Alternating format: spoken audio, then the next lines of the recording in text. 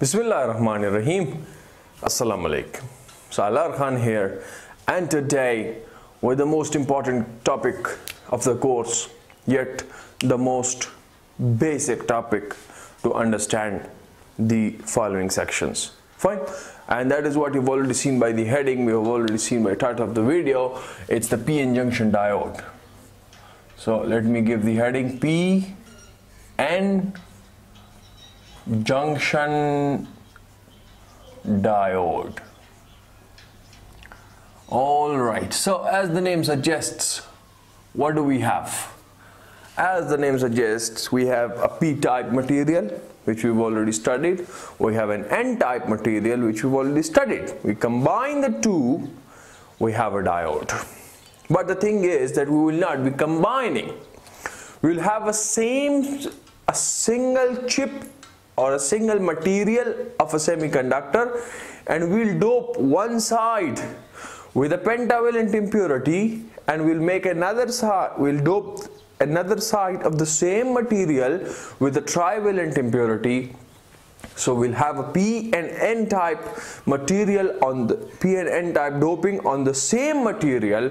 So that material would then be referred as a PN junction diode. It would not be like this, that you have one material, you dope it with the P type, you make it a P type, you have another material, you make it an N type, you combine it together. No. You have a single material, you make one side of it a P type, you make one side of it an N type. A junction will be formed, a boundary will be formed, of course, in between the two types of materials. One is P, one is N. The boundary between that is the junction. The overall combination is a PN junction diode. Fine. So let's say if we want to revise some things up. So the first case that we'll be studying is of under no bias condition. Okay, no external bias. This would be the first case. No external biasing. What is this biasing? This is the application of the external voltage. The application of external voltage is called biasing. Application of external voltage, which means we will not be applying any external voltage to the diode. Let's say if we want to revise the things up, so you have a p-type material. So in a p-type material, what do we have? You have a trivalent impurity, right? Yes, you have a trivalent impurity, which means what? Which means that you have a hole you have an electron acceptor atom. So what do you have? You have a trivalent impurity, so which means the holes are in majority. Holes is equal to majority and electron is equal to minority charge carriers. And isn't it like this in the p-type? It is. Then what do you have for the n-type material? For the n-type material, you introduced a pentavalent impurity, which means what? That you gave an extra electron to the structure. You have an electron, except you have an electron donor atom, parent atom. So which means over here you have your electrons in majority and you have your holes in minority. Fine. Now what do we have? Let's say we combine the two together. Let's say we combine the two together. So first, if I draw a p-type material, so let's say this is my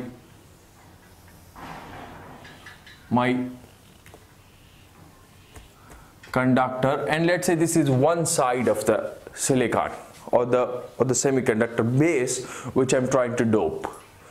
So if I dope it with a p-type, which means if I have a trivalent impurity, so I would have these negative ions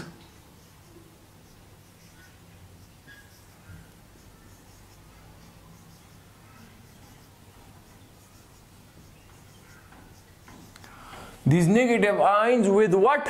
With holes. These negative ions with holes. Isn't it like this? It is. And what will I have in minority? So in minority I will have electrons. So let's draw a few of them in number. Fine. So this is my p-type material. This is my p-type material. Now what do I have? I dope the other side of the same material with a pentavalent impurity. Or did I say it opposite? Now I dope this remaining side with a pentavalent impurity. So which means what? That I will have over here, I will have positive ions. I would have positive ions.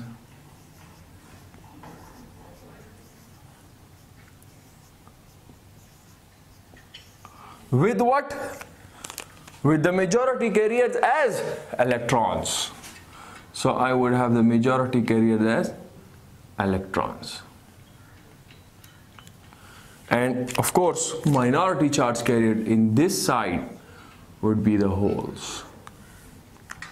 So this is what this side has now become my n side. So of course, to separate them, I have p side on one, I have n side on the other. So there will be a boundary in between the two, and that boundary is this junction. That boundary is this junction. So I have a p-type, I have an n-type, I have a junction. This setup, this arrangement is called a p-n junction diode. This is a p-n junction diode. Is that fine till here? Now in the previous video, I told you that the overall lattice or the overall atom is neutral. Why? Because we don't have any extra electron, we don't have any deficiency of electron. The overall thing is balanced. The overall neutrons is equal to the number of electrons. Sorry, protons is equal to electrons.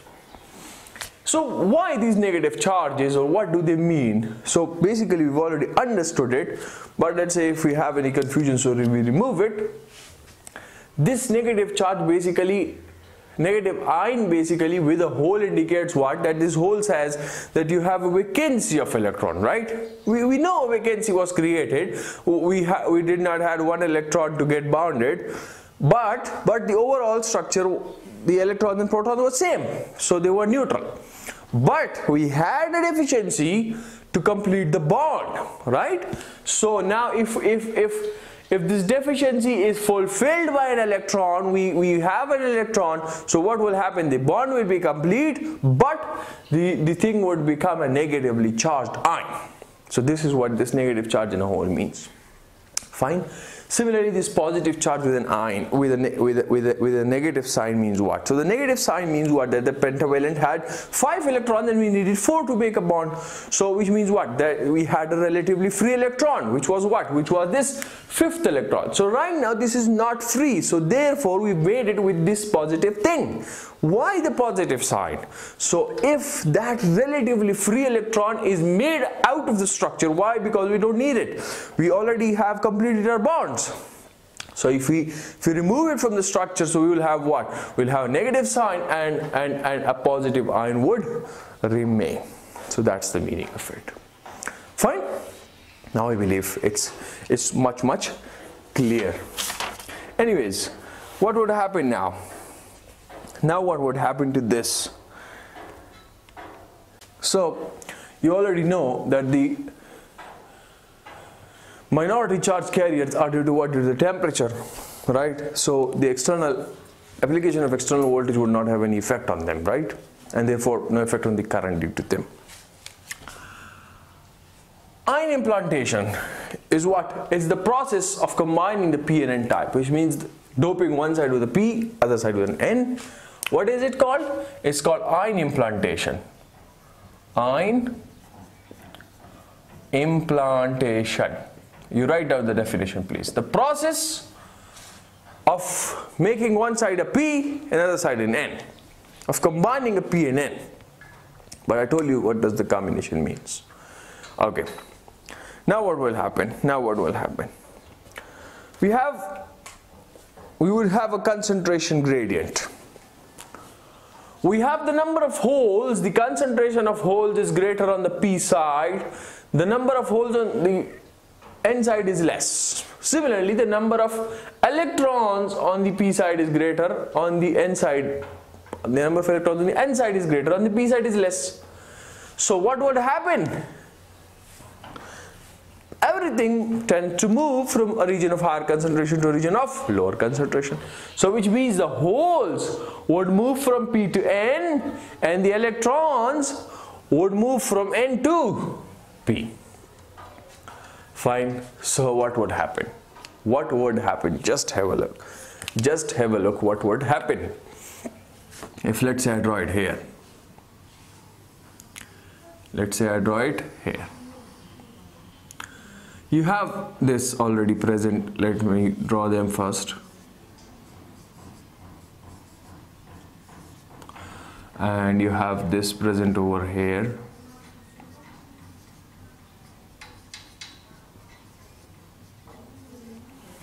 You have your holes on this side.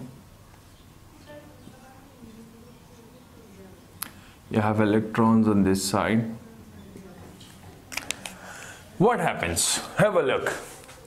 When you have what? When you have this negative ion with a hole, which means what? This is a vacancy of electron. So this needs what? This needs an electron to finish to complete this vacancy. So when electron would come from the n to p side, you have an electron with it. What would it generate? It would fulfill this vacancy. The vacancy would cancel out. We would have a negative ion remaining. Isn't it like this? It is. On the inside, you have a positive charged ion with a negative electron, right? So over here you have holes. Holes is what? It's a vacancy of electron. So when you introduce a hole with it, what would happen to this? The hole and the electron would cancel the effect of each other. Overall, you would have a positive ion. So which means that you've got what? You've got your negative ions uncovered on this side, and you've got your positive ions uncovered on this side. This was your previous, this is the same junction that you have.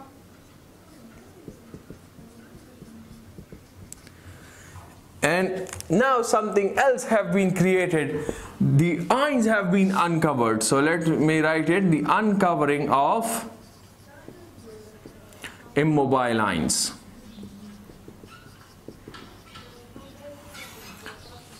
And another area have been created. Another region has been created. This region is called the depletion region. This region is called the depletion region. Why? Because it has been depleted out of free charge carriers. And it has a width WD. So this has a width WD. Now why is it called the depletion region? Because it has been depleted of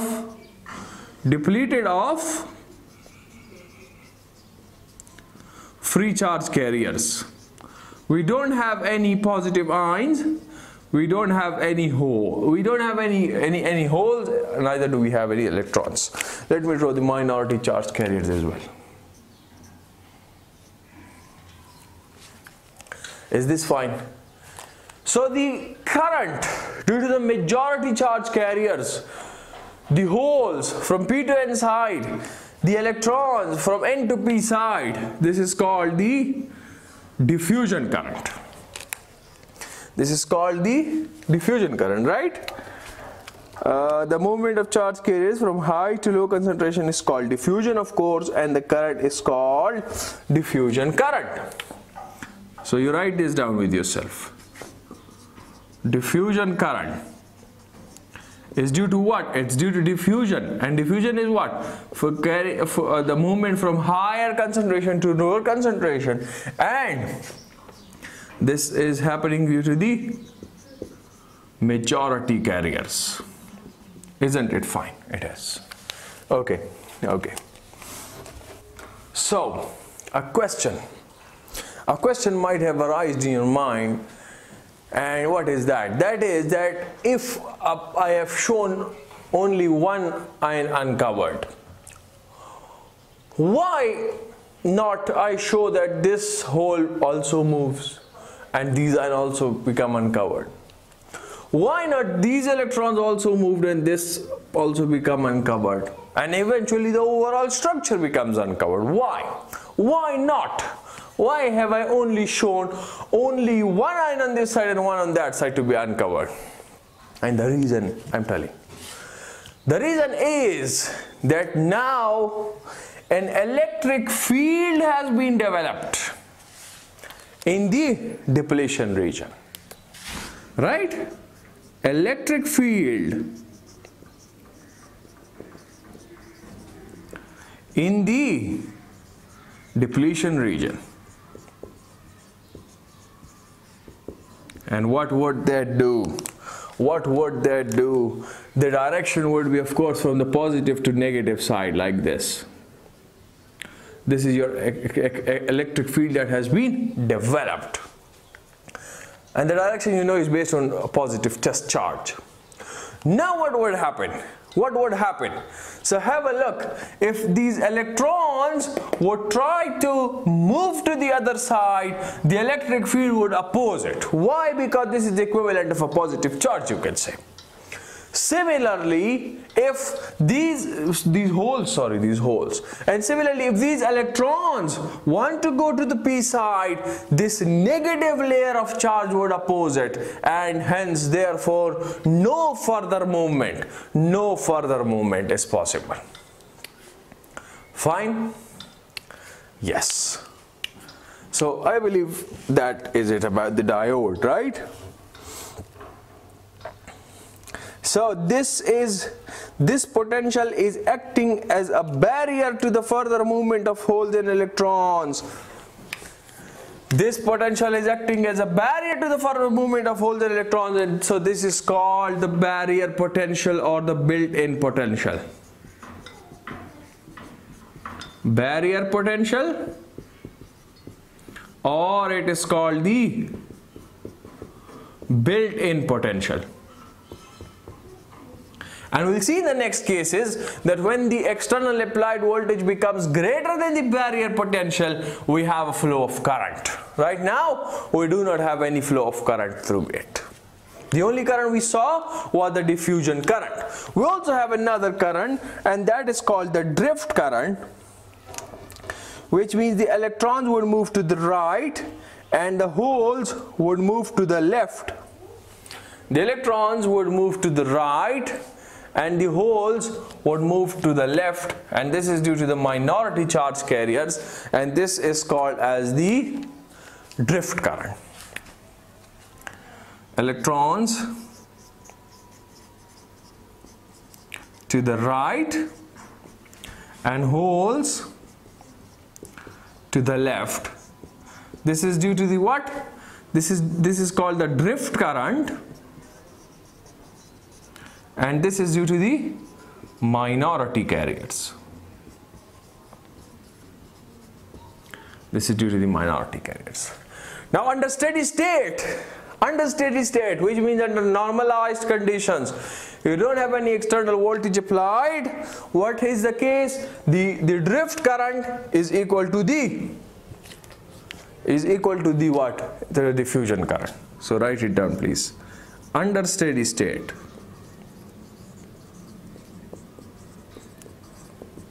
the drift current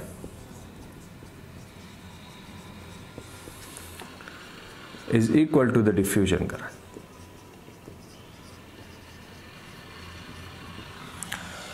All right, what else? What else do we have? Net current is equal to 0 for a p-n junction diode, right? You know this. The barrier potential, you have a VB. So the formula is written in the book. The proof is not important. It's not included in the course, neither is it in the scope of this course. The barrier potential formula, please write it down. You have a KT by E. KT by E, natural log of NA ND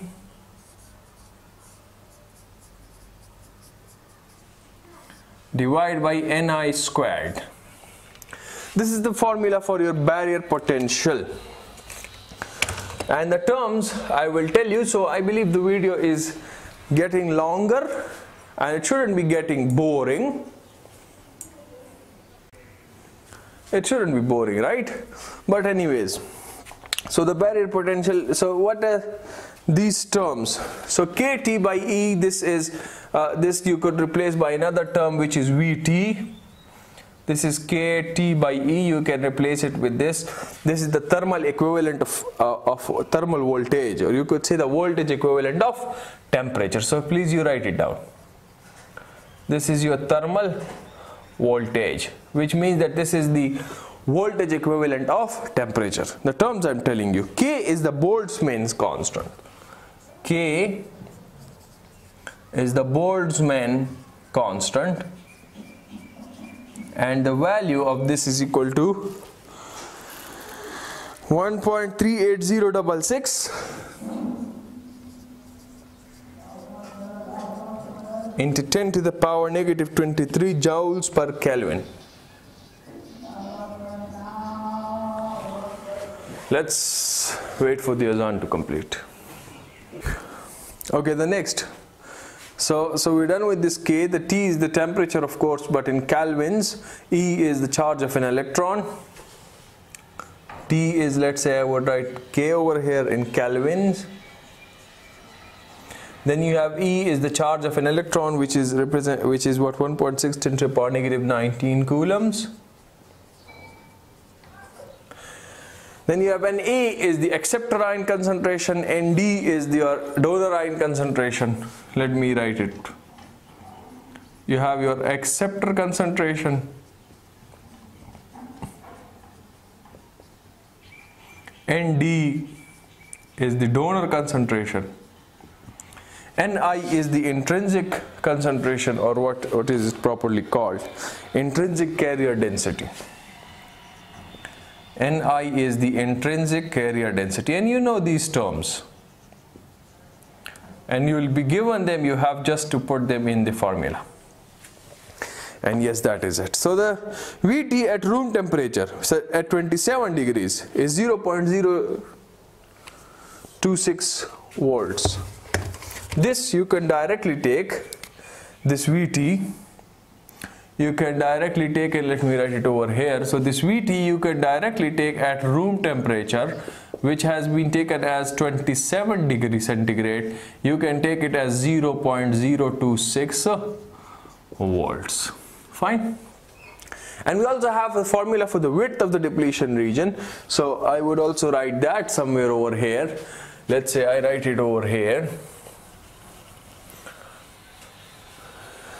So the width of the depletion region is given by WD is equal to WD. It's equal to 2 epsilon upon Q. And you have 1 over Na plus 1 over Nd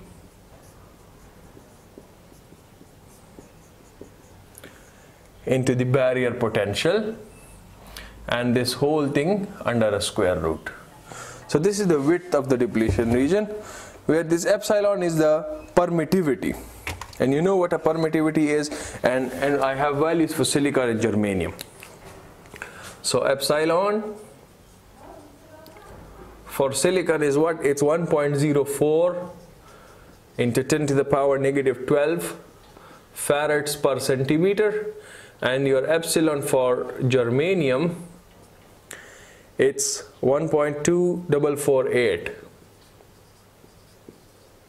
into 10 to the power negative 12 farads per centimeter. The barrier potential for silicon is 0.7 and it's 0.3 for that, and we'll see that in a greater detail.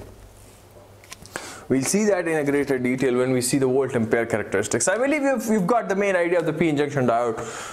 P-junction diode was what? You had a P-type on one, you had a P-type on one side, N-type on the other side. A junction was formed. What happened? The uncovering of immobile lines, the majority carrier moves, the minority carrier moves. We have a drift current, we have a diffusion current, we have a barrier potential, we have a width of depletion region. That's it. See you in the next lecture with the forward biasing. Till then, take care. Goodbye.